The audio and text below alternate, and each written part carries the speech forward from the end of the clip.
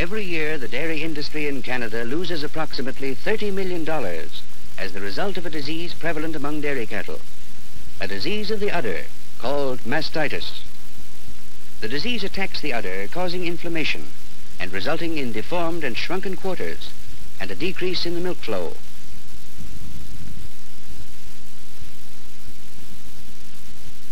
Production is often reduced as much as 30%.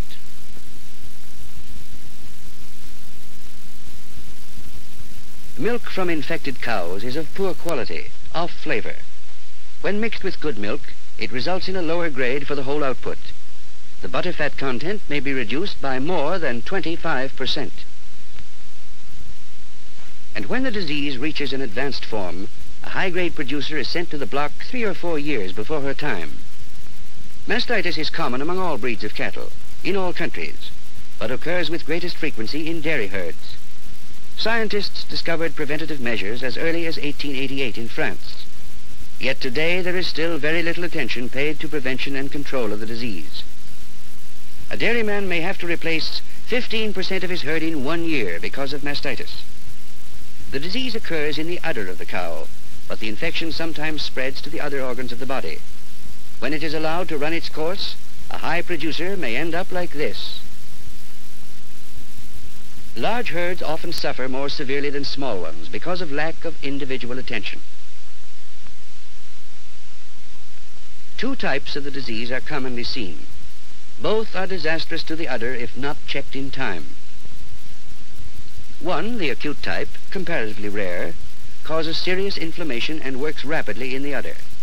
It often results in death to the cow or serious injury to the udder.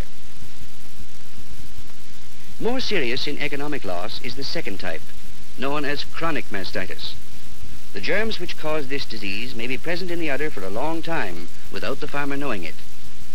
Usually, chronic mastitis is recognized at first by the intermittent appearance of small flecks, clots, shreds, or pus in the milk. These can be caught on a strip cup if the first few squirts of milk are used for the test. Blood in the milk is a sign of injury or infection. The strip cup will reveal any abnormal condition, and if used often enough, is a practical help in detecting the first signs of the disease. Mastitis is caused by germs of several different kinds. Staphylococci are usually present when the disease is the acute form. The more frequent, however, are the streptococci, which cause from 70 to 90% of all bovine udder infection. They invade the udder of the cow and pass from one animal to another by way of the teat canal.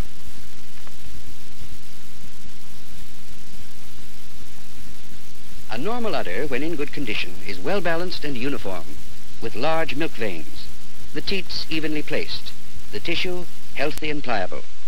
The bacteria attack a normal, healthy udder through the small opening at the end of the teat. The germs usually enter one teat first, and therefore are present in one quarter first.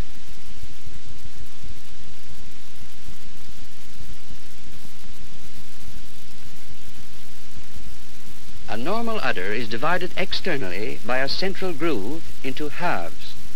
Each half has 2 indistinct quarters. Internally, the halves are completely separated by a strong suspensory ligament. A thin membrane divides the 2 glands of each half. This is only seen in specially prepared specimens.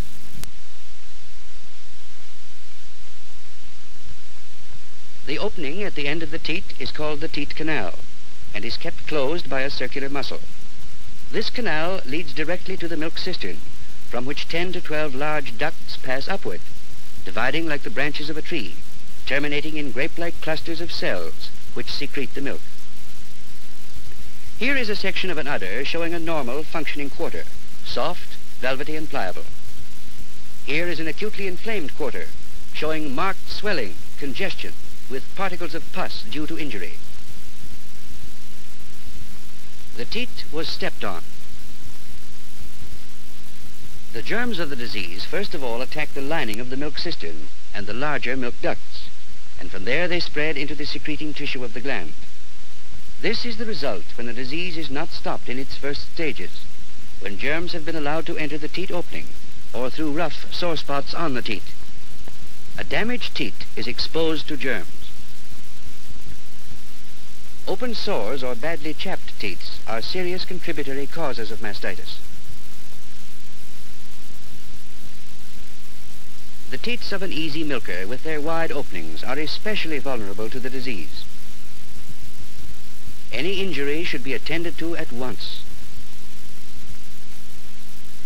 Chronic mastitis affects the udder in various ways, often causing large, hard swellings, the udder becoming misshapen and long. Mastitis may cause the udder to become shrunken or unbalanced.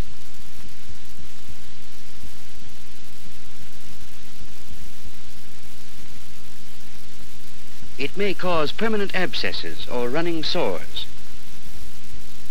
The disease shows greater frequency as the cow advances in age up to the 4th or 5th year. The germs can live for weeks in the dry udder of a cow, or in the immature udder of a growing heifer, where they remain dormant until freshening. Raw milk containing mastitis germs, if fed to young calves, may be a source of infection at an early stage, should the calves acquire the bad habit of sucking each other. The germs are carried in their mouths from the infected milk to the udder of the young calf or heifer.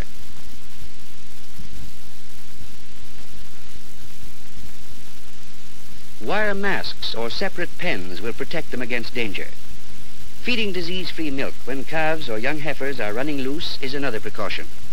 This will often save a fine young heifer from infection before the start of her lactation. With continued precautions, this will go a long way to safeguard both her and her calf from early attacks by the strep germs.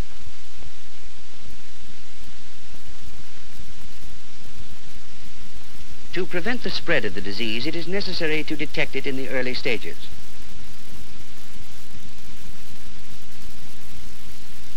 The regular use of a strip cup is the best way for the farmer to recognize mastitis.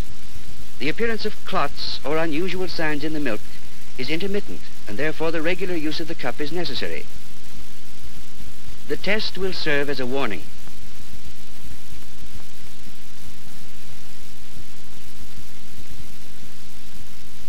Segregation and immediate treatment of the suspect cow will ensure against possible spread of the disease until a full check is made. She should be placed at the end of the milking line to avoid potential contamination to known healthy animals. There is another check which can also be done on the farm, but which requires some experience. It is called the brom-thymol blue test. Some of the first milk is squirted into a bottle containing brom-thymol blue. If the solution changes color, it is a further indication that mastitis is present. A third way, requiring the skill of a veterinary surgeon, is the palpating of a milked-out udder, feeling for scarred tissues. The last two methods vary for their success according to the stage of the disease. A combination of the three tests with laboratory examination of the milk is the best way to find out if mastitis germs are present. This should be done in those provinces that maintain veterinary diagnostic laboratories. Some veterinary surgeons maintain private laboratories. After washing with a disinfectant cloth, each teat is carefully cleansed using a cotton swab soaked in alcohol.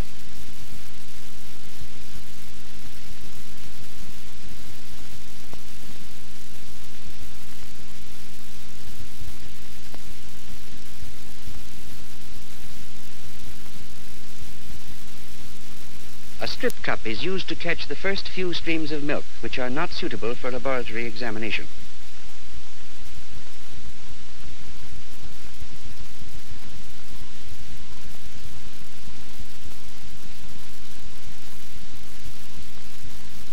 When the above precautions have been taken, milk from each quarter is squirted into sample bottles prepared and labeled. The bottle should be closed immediately to avoid contamination from the air. The milk should be kept cool and sent to the nearest veterinary diagnostic laboratory. Veterinary laboratories which conduct this work are well equipped for the purpose.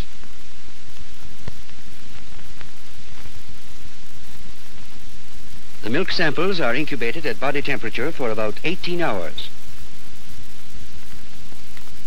The bacteria multiply rapidly. The mastitis germs are isolated and grown in special culture for detailed study.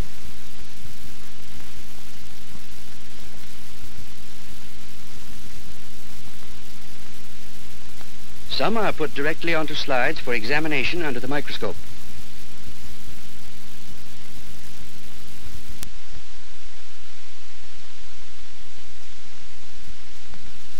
The scientists send detailed reports to the veterinary surgeon or farmer. If farmers will make tests and keep records of each suspect cow, they will be able to identify most of the infected animals and prevent the spread of the disease through the herd. Until recently, mastitis was considered to be incurable, but new drugs have made early treatment effective. In some forms of mastitis, sulfa tablets given through the mouth are advisable. Penicillin may be used in solid form, called a bougie, a wax suppository inserted into the teat.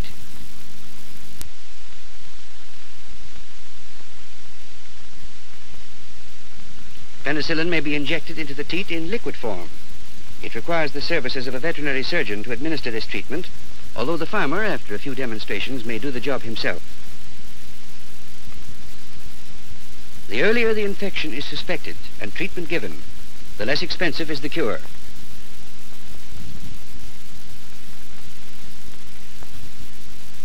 The new drugs will cure mastitis if given in the early stages, but preventing the spread of the disease through the herd is the most important thing the farmer can do. He can accomplish a great deal by removing danger spots around the yard. Take care that rough places are eliminated and that there is no possibility of the cow's udder being injured. A checkup around the barns and yards will repay the time and labor many times over. If machinery must be left in the yard, fence it off.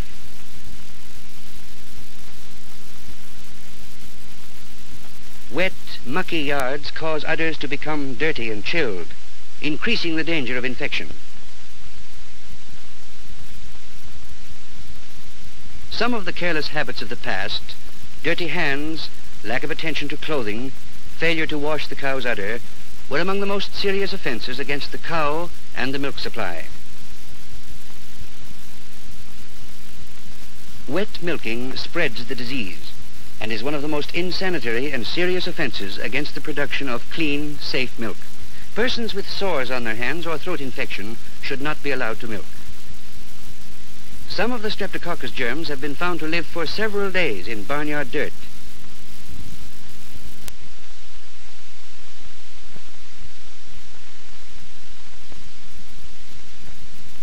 New sprays make flies easy to control these days. Provide space enough so udders will not be tramped on or damaged. Curbs which are too short cause pressure on the udder. Too little bedding exposes the udder to cold and injury. If infection is present, incomplete milking renders the udder more vulnerable to the disease.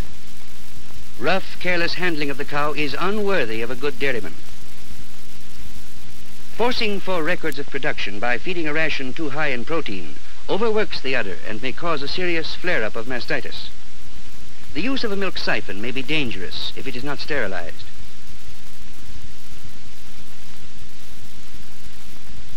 Teat tubes may be kept sterile by placing them in a bottle of 70% alcohol or other disinfectant. Everything which comes in contact with the cow and the milk should be clean and sterile.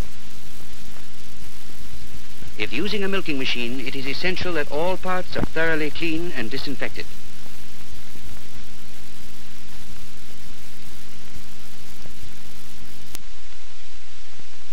Brush down the cow. It will pay in clean, good quality milk. Wash your hands before milking and between cows. Be sure the hands are really clean and that a disinfectant is used to kill germs.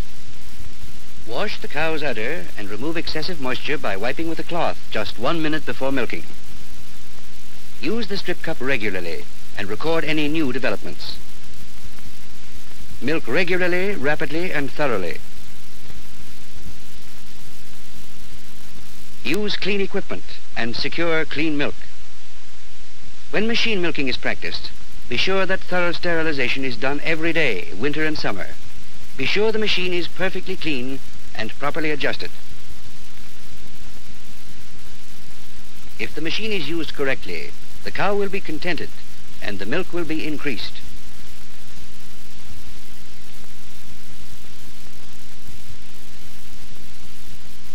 Careful adjustment as the milk flow diminishes will enable stripping to be done by machine with complete safety to the udder.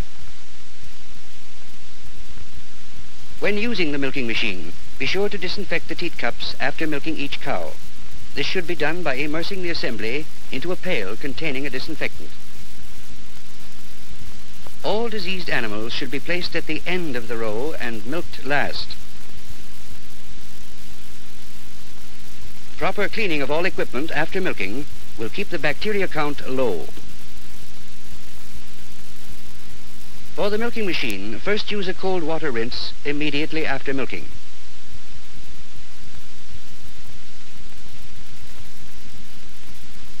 Then a hot water rinse, drawing 1 gallon of hot water through each unit. Wash all equipment thoroughly with hot water containing hypochlorite solution. Teat cups should be filled with lye solution.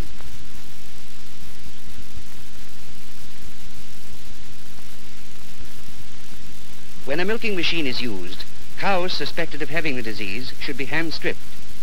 This is worth the extra time, as the development of the disease is slowed down. When moving from one group of cows to the next, use extra care with disinfectant. Use a different cloth to wash each cow. Careless washing one cloth to 3 or 4 cows wastes time and money and spreads the disease.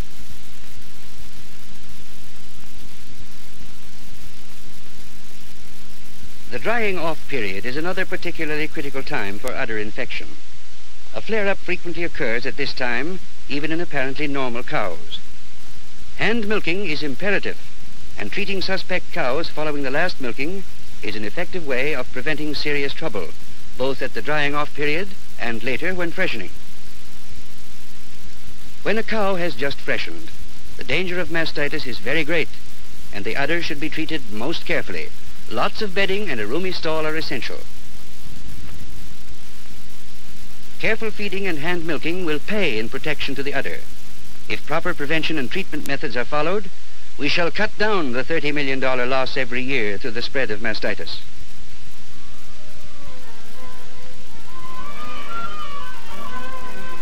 We will protect the cow's udder against this costly disease.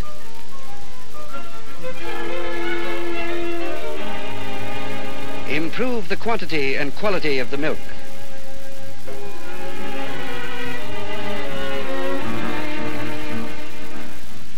Bring more dollars into the farm every year.